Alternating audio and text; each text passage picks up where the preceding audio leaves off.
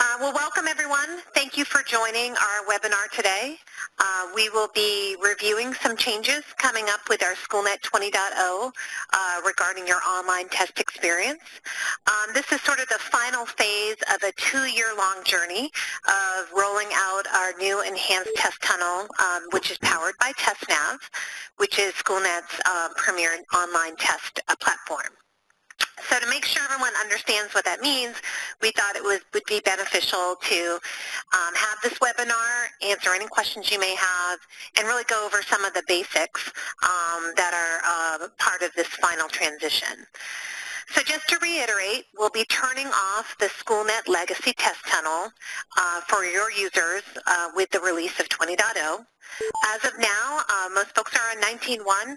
They have a choice between the Schoolnet Legacy Test Tunnel or Schoolnet, and that choice will be limited now to our enhanced test tunnel powered by TestNav. We will be deploying, because I'm sure folks are asking, when is 20.0 being deployed?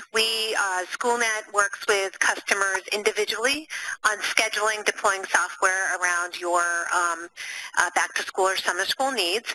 So we have a wide range of dates starting at the end of June with some early adopters going all the way through August, and then actually we have one customer going all the way into September because they have a very late start date. Right now we are in final testing of Schoolnet 20.0. We are deploying Schoolnet 20.0 on a number of customer tests this afternoon, actually. So you'll see some of these new changes that do have an additional test environment called DCT agreement with Schoolnet. And just to reiterate, all assessments will be previewed, administered using the enhanced test tunnel, TestNav experience, and we will be showing that live so that you really have a visual of some of these changes. But before we go that, I just wanted to go over some of the basics, and I'll pause after each of these slides for questions.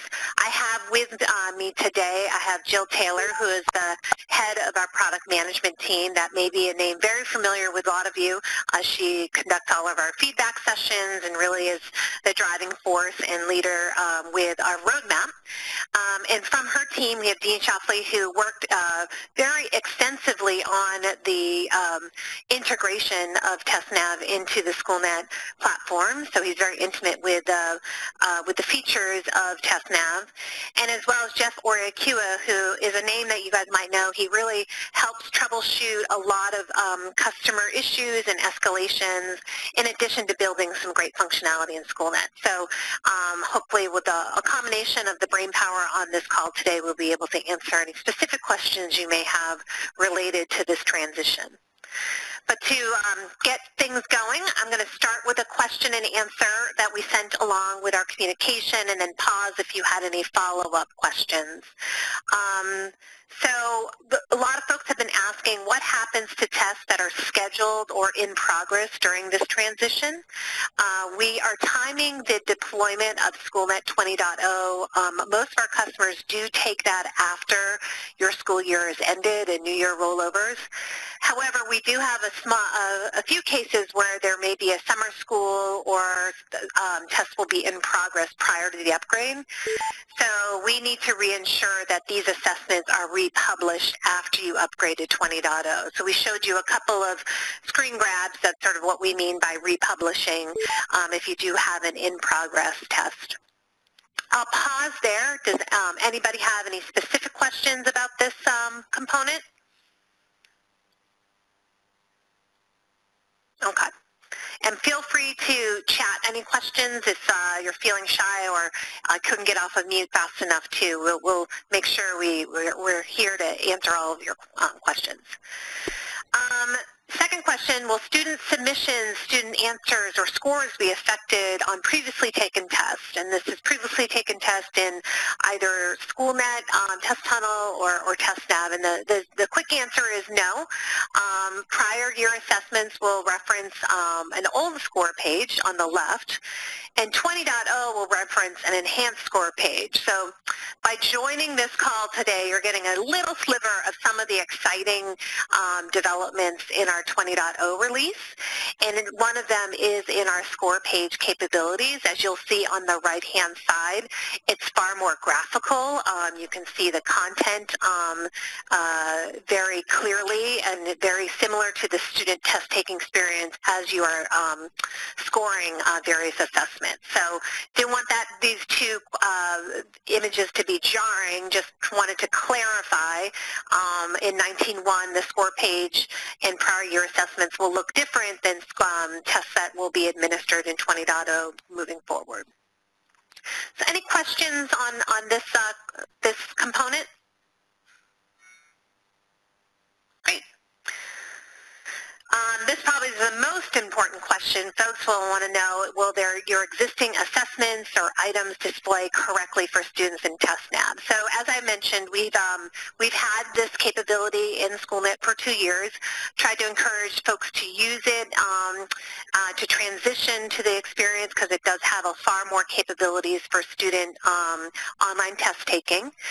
But during those 2 years, we also enhanced and improved the capabilities in the TestNav experience to ensure that there's feature parity with both experiences. So just to put a little more peace of mind, our Schoolnet development team did a thorough analysis of all customer assessment content to validate it will display properly in the enhanced TestNav online test tunnel experience. And they can do that because all of our content is QTI based. So there's a lot of really robust tools to really validate that QTI. We do still recommend that customers preview any assessments. If there's any doubt, you can do that anytime. You'll see on the bottom right-hand side, there's a screenshot of your 19.1 experience where you can choose preview and TestNav. This will just make sure that, you know, everything looks and appears correctly. If you do make a copy of a previously administered assessment to use in the new school year, you may see some warnings. That's just, we had to map certain items to certain functionality in TestNav. So didn't want folks to be alarmed about any of those warnings, but encourage you heavily to test any content and let us know immediately if you're seeing anything that is not as expected, and we're here to help support you with that transition. Any questions on content and transitioning from one experience to the next? All right, you guys are in a great group. I'm going to stop talking, and I'm going to let the expert Dean show you the TestNav experience just to give you a little slice of what to expect in the transition and really highlight some of the great features if you're not already familiar with them.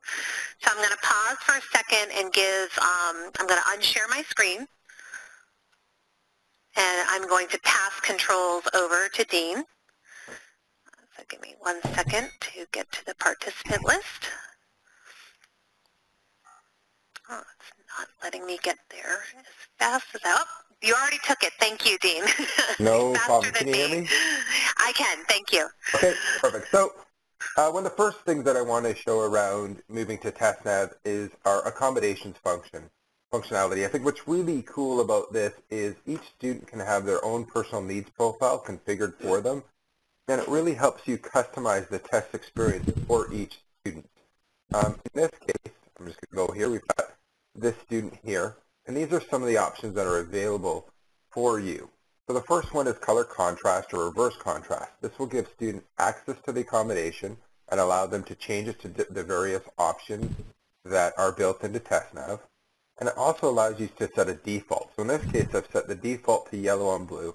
So when the student begins their test, this yellow on blue color contrast accommodation is already going to be applied to the content. We've got answer masking, line reader mask, magnifier, text-to-speech. Text-to-speech content does need to be generated, and what this allows you to do is set the default voice, whether you want it to be male or female, and the default voice speed, whether you want it to be slow, normal, or fast. Extra testing time. So if you have your test and your test is a time test, I can give my students a percentage above that amount. So if it's a 60-minute test, I give them 50%, they'll get another 30 minutes. or I can make tests unlimited for my students. So my time tests would then be unlimited for these students who have this accommodation selected. We also have some calculators available here. The 4-function, 5-function scientific calculator. This just means that if I want to, specific students can have this calculator available to them at all times while they're taking the test. One of the great things we do with the personal needs profile as well is when a student submits their test, we take a snapshot of the accommodations that were available for that student when they took their test. So if accommodations change throughout the year for students, I can go back to a specific test and see what accommodations were available for that student when they took that test. Any questions on the personal needs profile? Just one last thing too on top of that is we do have a bulk import functionality that will allow you to bulk import these based on a CSV file if you have that information for your students.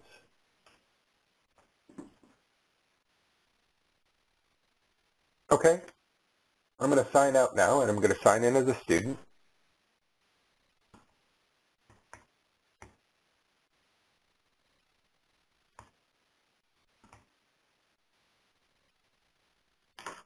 And I'm going to launch a test here and show you how this looks for TestNav.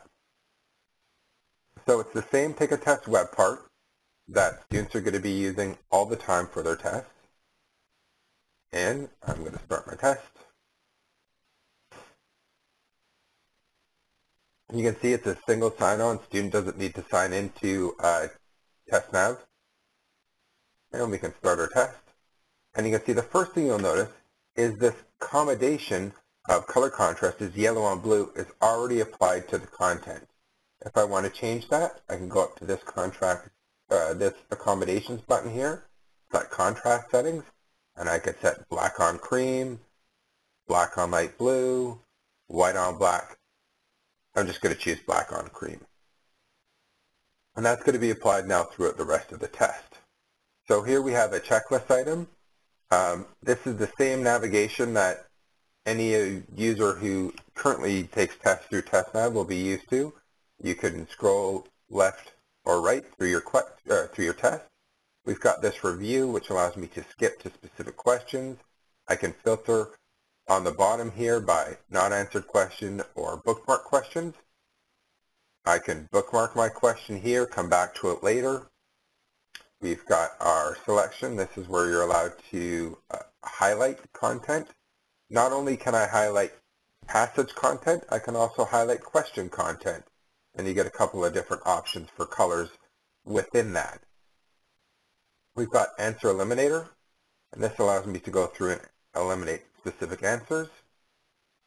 We also have a notepad functionality where a student can make notes on the question.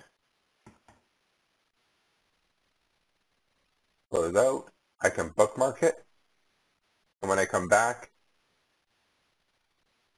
like this, I'll be able to review my student notes that I took as part of the question.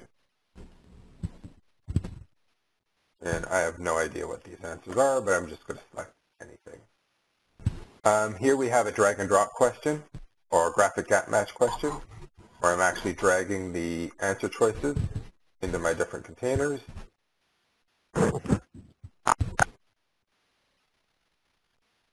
One of the other things we have here is for this test, I have student comments and each item turned on, as well as student comments at the end of the test. So I can select this button here, and the student can add comments for this question.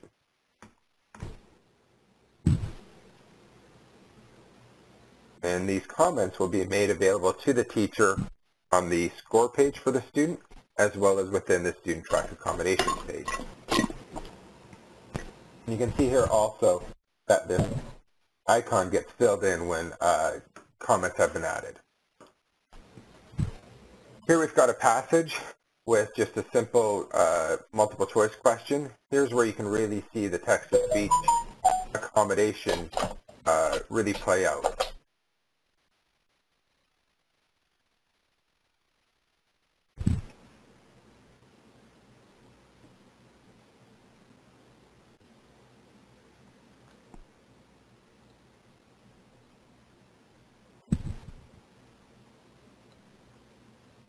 So you can see how that'll go through read the content. If I want, I have this toggle click to hear part, or if I want to hear a specific part of the content, I can select it.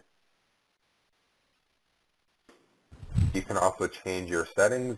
You can change to a male voice, make it slower.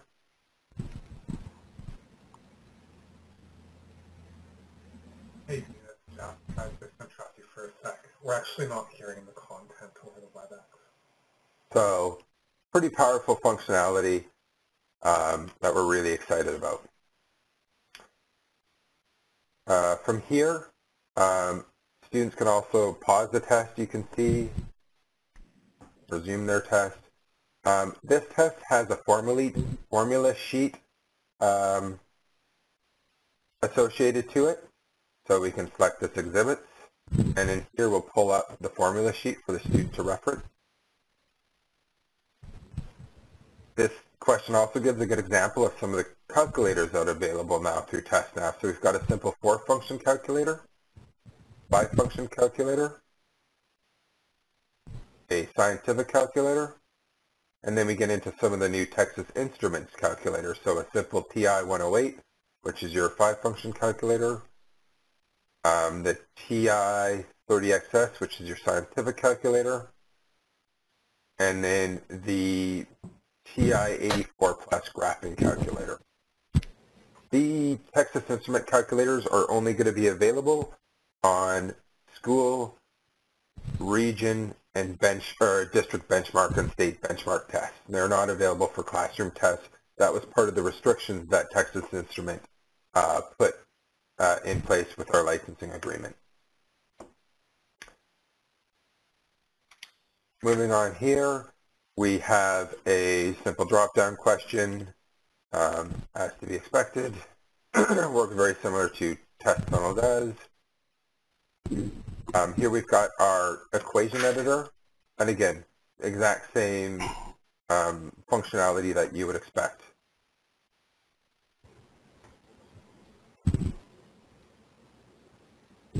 Here we have the open response question. This is the TestNav rich text editor. You get bold, underlined, italic. You can do a bullet list, a numbered list, and you get the undo and redo functionality. Here is a hotspot. You get the warnings if you select more than one. So in this question, I can only select one hotspot. So I can unselect that one.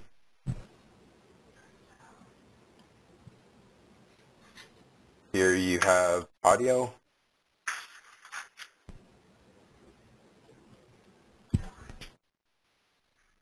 I can select my response.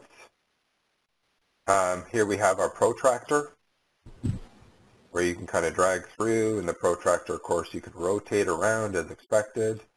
So I can kind of put here, rotate through 80 degrees. So one of the things TestNav has enabled us to do is a new implementation, if you want, for our gridded item type. So this is a gridded item. You may be familiar with the gridded item in TestNav being one with the bubbles. I still have that option with TestNav, but I also have an option with TestNav where I can do a numeric entry.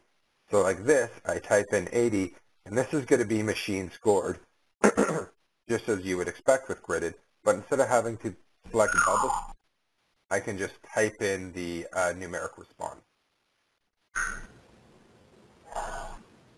And then finally we have passage on the left, and we can go through and select the hot text. So this is the hot text item type, which is only supported with TestNav, like the graphic gap match item we showed earlier.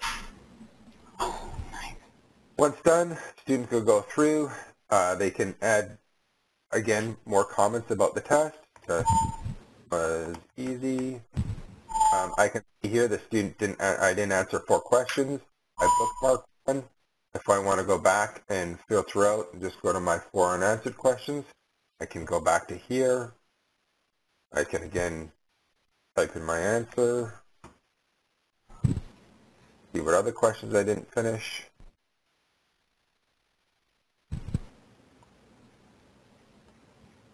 my answer, move on to the next one, keep reviewing. I didn't enter anything here, so I can do this.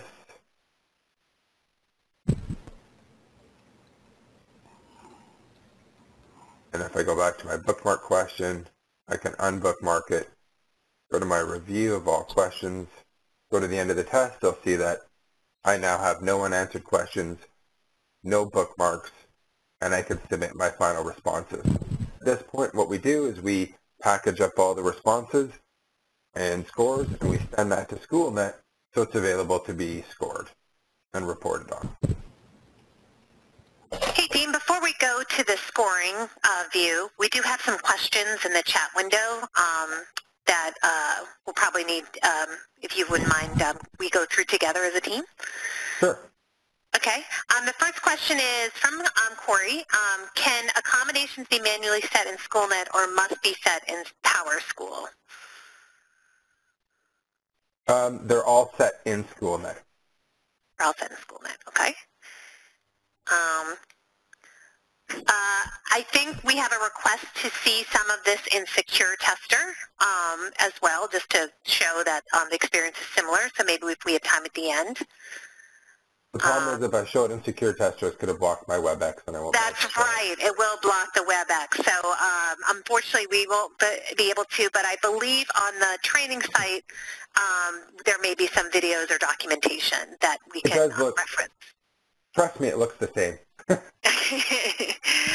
we do have a lot of customers using that combination of Secure Tester and TestNav successfully. So that is a good point. It's the exact same Secure Tester application you use for Test Tunnel. You use it for TestNav as well. You don't have to download a new application for it.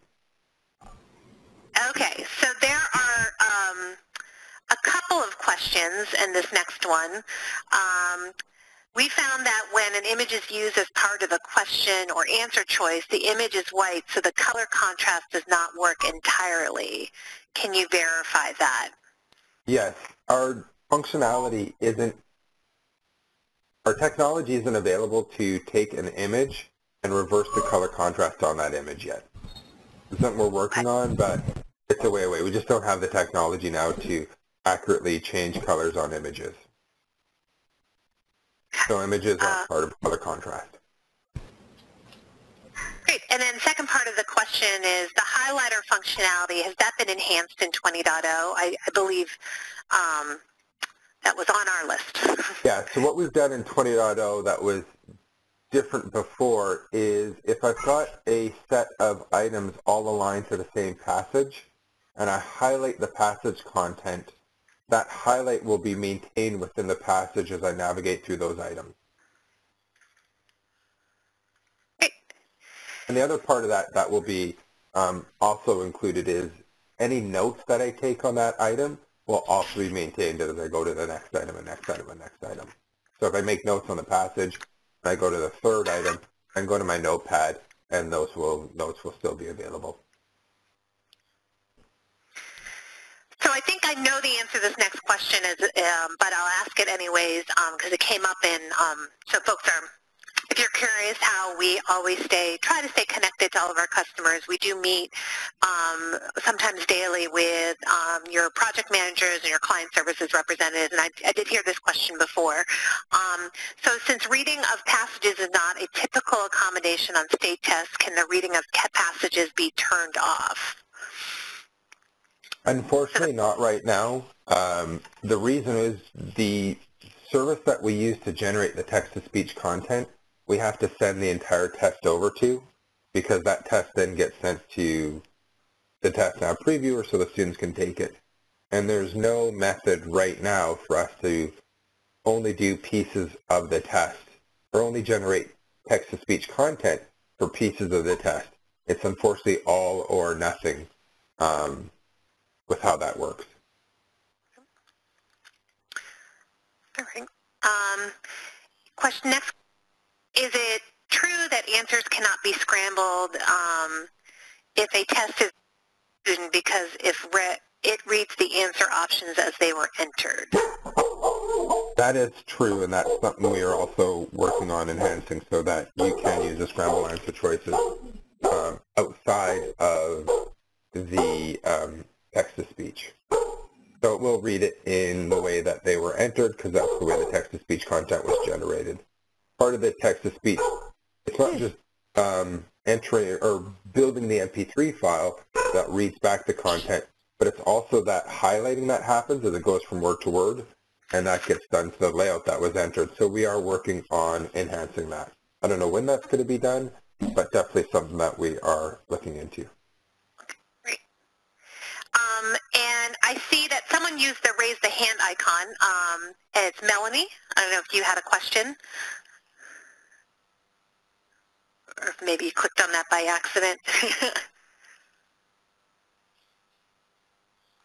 Okay, any folks have questions?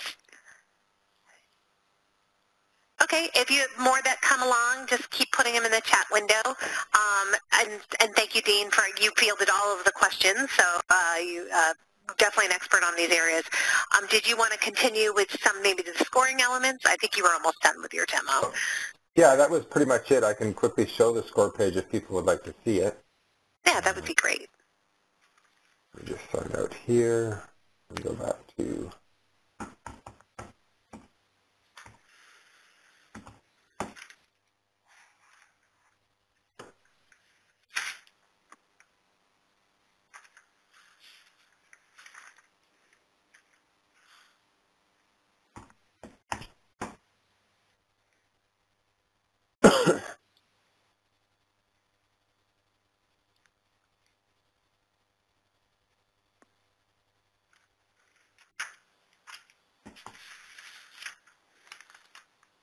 one other thing that wasn't set up as part of that test, but if I set up my student to show, or set up my test to show the student test results on test submission, I would get a dialog that would show the student's test results as they submitted their test. So that functionality is available. So here's our new score page. This is the student we just took. You can see we've got our questions on the left here. I can filter to manually scoreable questions or show all questions. And what's great about this is it's really the student's test experience that we're seeing. So here I can see their student notes they entered. If you highlight stuff, it'll be available. I can see they got 1 out of 1 here. If I want to view the correct answer for this question, I can select this and it'll show me the correct answer.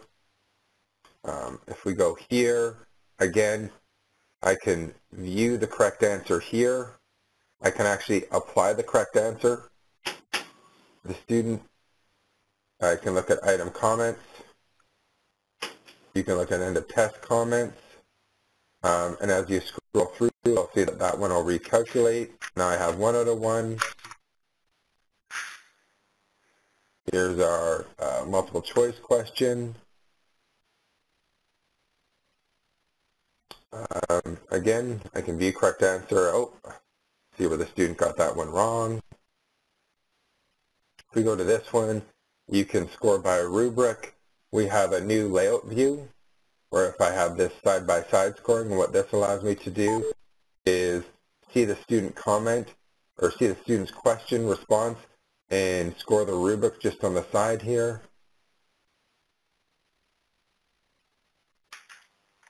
This, you can see your scoring instructions all on the left, and I can just enter in a score. Here we got our hotspot question.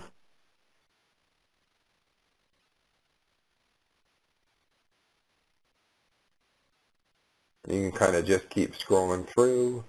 Test restrictions are respected here.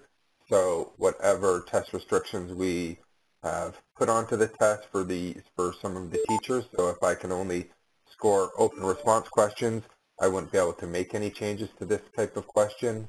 It'd all be grayed out.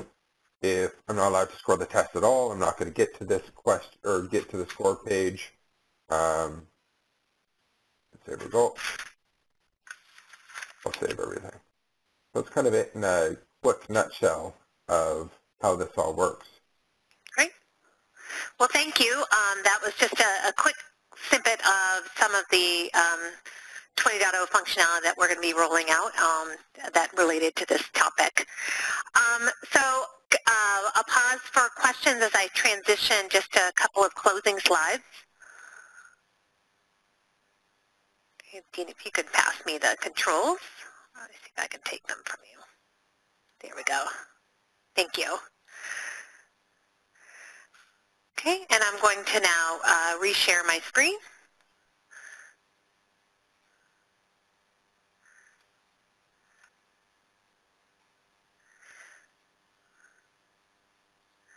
Okay, and you see my screen? Or anyone? Yes, we can. Yeah, we can. Yeah. So I just wanted to emphasize a couple of items that are on our training site. For folks that may not know or visit it regularly, we do have a Schoolnet training site. It is Schoolnet. It's called the Schoolnet Training Management System, so schoolnet.tms.pearson.com, and all it requires is an email to access it. And on there we have the attachment that we sent that really got into the nitty-gritty on how things sort of translate or map into the new test tunnel experience. We also have a nice video. I won't press play because it might suck up bandwidth, but you'll hear a familiar voice. Dean is sort of our unofficial voice of TestNav, so just connecting a name to a voice. And then we have a lot more of assessment and TestNav materials on the training site. So we encourage folks, if you have any questions, feel free to follow up. You can go via your client services representative, or you can respond to the email that was sent out, or you can email me directly. I'm happy to help in any way. My email is patty.mcdonald@pearson.com. And so if there are things that you're starting to test out, and you wanted to come back and have additional questions, we're here to help. And we do want to encourage folks that you can test your content at any point. You do not have to wait till 20.0 for this shift to occur. And so now would be a good time to just make sure all the ducks are in a row, and that anything that you want to use moving forward in the new online test experience would be a good time to test that out. And with that, any final questions folks may have? All right, well, thank you so much. As I mentioned, this is recorded. We will distribute this and this information, and you all have a great rest of your day, and good summer if I don't speak to some of you. Take care.